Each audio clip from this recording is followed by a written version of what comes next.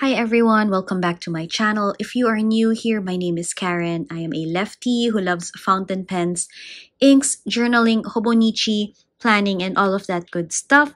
So if you enjoy those kinds of content, subscribe, hop on to my channel for more videos. Alright, so for today's episode, I guess, I will be sharing with you my most used fountain pens and fountain pen inks.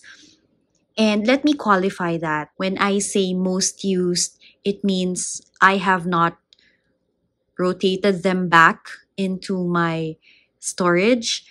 I have been refilling that particular pen with the same shade of ink only because I didn't feel the need to take it out of my current rotation.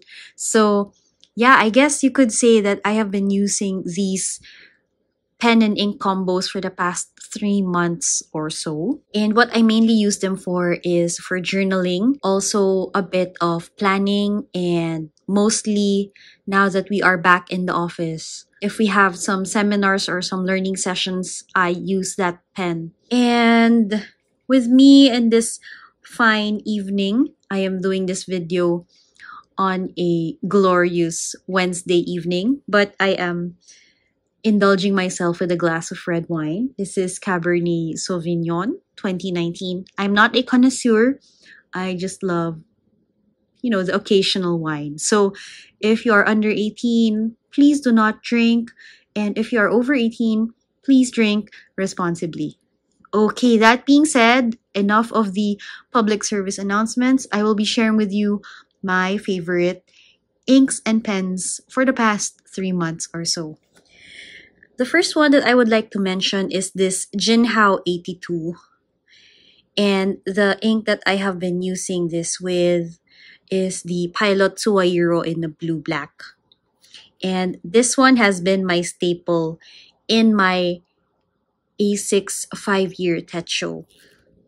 So ever since I got the Jinhao 82, I have been very adventurous with using permanent document archival ink because, the price point is really, really good.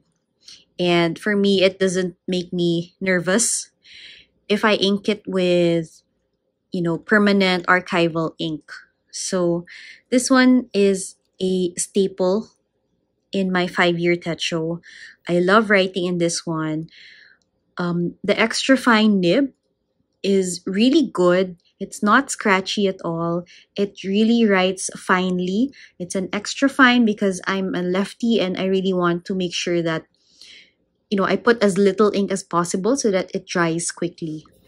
So this combo is really something that I've been using, and I don't think I will be putting this down anytime soon. Okay, so I'll put them here. The second ink and pen combo that I have been using nonstop is Platinum Meteor in Coral.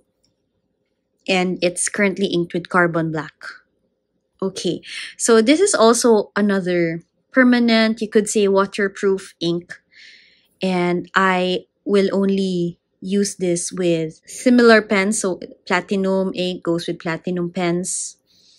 And this one is quite cheap. I mean, for the price, it's a good starter pen. I'm really using this as a workhorse in terms of, note-taking, bringing this with me in meetings and also in, the occasional trainings.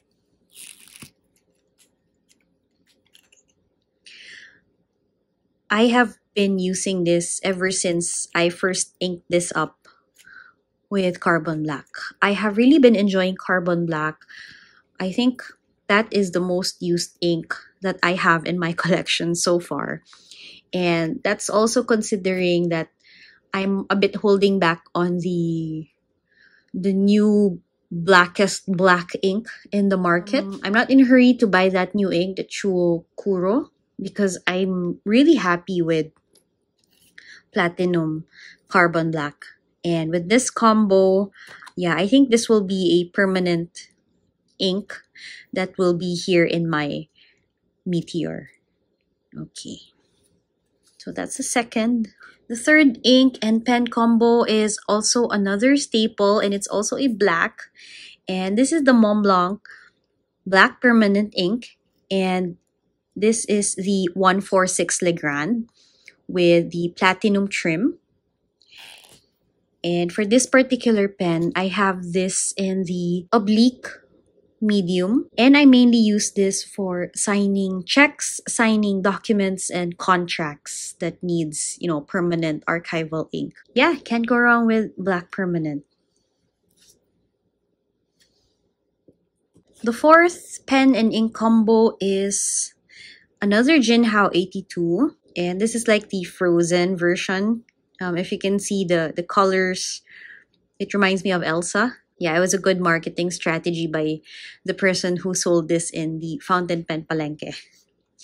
And it's currently inked with marine diamine. I was trying this out. I think this is a fine nib. Yeah, so this is a fine nib. And what I try to do is for the lighter colored inks, I try to pair it with more broader nibs. Well, fine is not broad, but in my spectrum of pens, the rare chance that I have fine nib pens are considered broad in my book. So this writes really well, and it doesn't put a lot of ink down as compared to a Western fine. And the marine color, I think everybody should have diamine marine in their collection. It's just so pretty. Okay. The fifth pen and ink combo is a similarly colored ink, which is the Mont Blanc Maya Blue, but it's a bit more on the bluer side compared to the marine. And the ink is housed in this TWSBI mini vacuum, and it's also good for commuting. And I always bring this with me in my bag, just to add the pop of color. The Demonstrator fountain pens are really good conversation starters, especially in the office. For those who are not really into fountain pens, they really like, seeing the ink swirl around. And as you can see, I'm on my, third refill, and this is already about to empty out. So I'm gonna refill this again with Maya Blue just because, it really pops out of the Tomoe River paper. So yeah, this is my fifth. The sixth one is my Platinum Preppy. This is actually my very first fountain pen. Yeah, well, I got this from the Hobonichi store for my 2022 techos. And I'm using the Pilot Iroshizuku Momiji. And I really like this pen and ink combo. Similar to the Platinum Meteor, I think this will be a permanent combination. So mainly I use this for, decorations, borders, headers, titles. It's a good contrast to when I write, with neutral basic colors. Okay, I'm down to my last two. So the seventh pen and in combination is this one. This is Diamine's Eau de Nil. This is a really good and surprisingly waterproof ink. And this is actually my very first ink that was given to me as a gift. And it's currently housed in this TWSBI Eco Rose Gold with extra fine nib. So this is one of my older TWSBIs, and they still write pretty well. And I'm really, really finding a lot of, joy when I use TWSBIs. There's something about TWSBIs that for the price, you can't go wrong, you can buy a lot. But at the same time, there's this tendency for you to just stick to one. The white with the rose gold, it's such a neutral color. Any shade will go with it. So, loving this Eau de Nil. Very good for journaling sessions. I may want to, interchange that with the Blue Black from Pilot. And the last one is the Kaweco Paradise Blue on the TWSBI Diamond Clear. This is also in the extra fine. Yeah, it's in the extra fine. And Kaweco's Paradise Blue is a really great alternative to the Maya Blue if you cannot find Maya Blue. I mean, very, very similar colors. I just don't have the Paradise Blue swatched in the ink cards, but I have here a swatch on the Hobonichi. Okay, so this is the Kaweco Paradise Blue.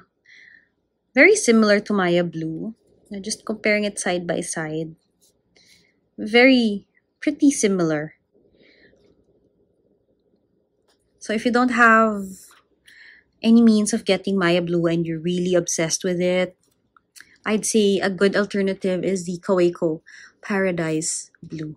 So these are my favorite pen and ink combos for the past 3 months, and I may be just re-inking them up again and again and again. Anyway, I hope to do a separate video on Hobonichi because it's almost Hobonichi season. I hope to share with you my thoughts on the Hobonichi lineup, and then maybe on September 1st, I may have already a almost sure lineup of what I will get for the next year.